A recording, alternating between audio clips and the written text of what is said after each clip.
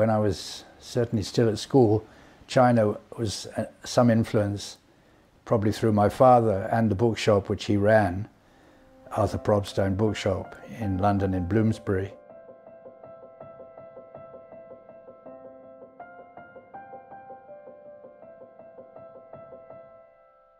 In the end, I went to Durham University to study Chinese, and it was quite a novelty at that time, and so that's where I had my basic education in Chinese, really starting with Guwen, old Chinese writing, old Chinese characters, and the old classics like Lunyu, Confucius. So by the time I graduated from Durham, it was 67.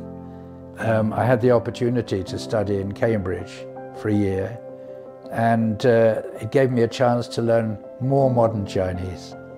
So I was there full of enthusiasm, taking some modern Chinese stories with me to read in Chinese. But as I say, it wasn't part of the course, so I had to put that aside, except for one lecturer, Martin Bernal.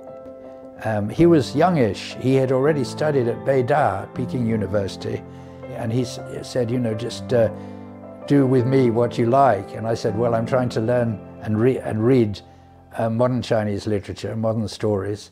I think Bing Xin was the woman writer, was the writer which we chose for me to read with him.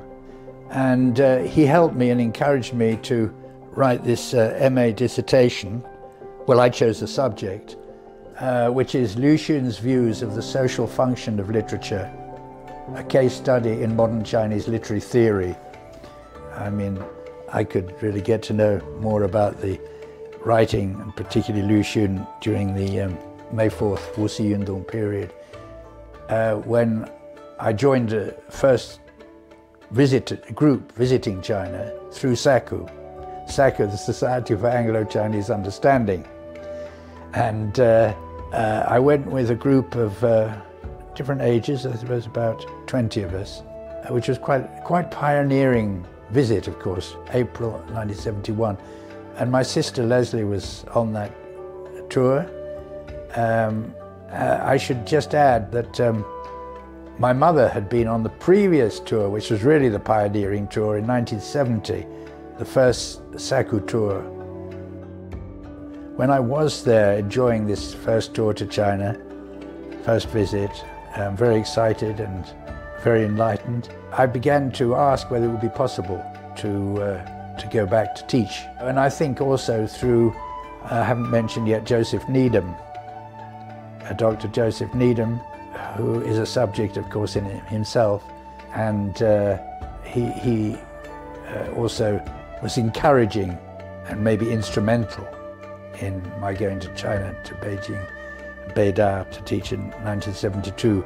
I was 26 when I started teaching there. First of all, I lived at this very special place, which is very different in a Chinese context, the Yoi Bingguan, the Friendship Hotel in Beijing. So, I mean, that's a kind of historic place where foreigners teaching or polishing in the translation. But also, it reminds me that there were long-term foreign dwellers in Beijing, and the Adlers, Pat Adlers, these were real old friends of China who lived there and were held in quite high esteem. I mean, you know, I visited them nearly every week. Therefore, I tended to branch out. When I was in Beijing in about 85, I taught a summer course at Tsinghua Daxue through one of the teachers who was responsible for me all those years in Beida. She arranged for me to go to teach in Shenzhen.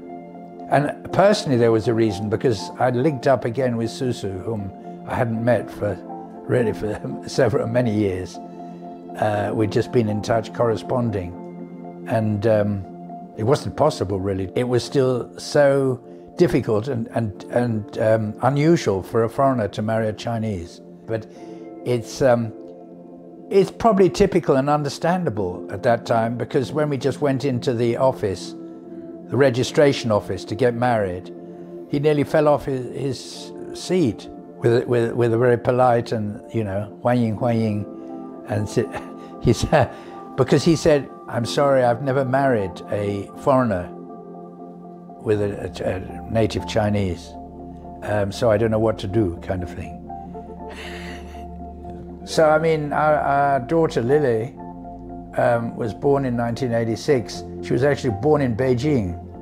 And you know, we moved, finished the teaching and Susu's work in Shenzhen, and we went up to Beijing, and Susu gave birth to Lily in the main hospital in Wangfujing.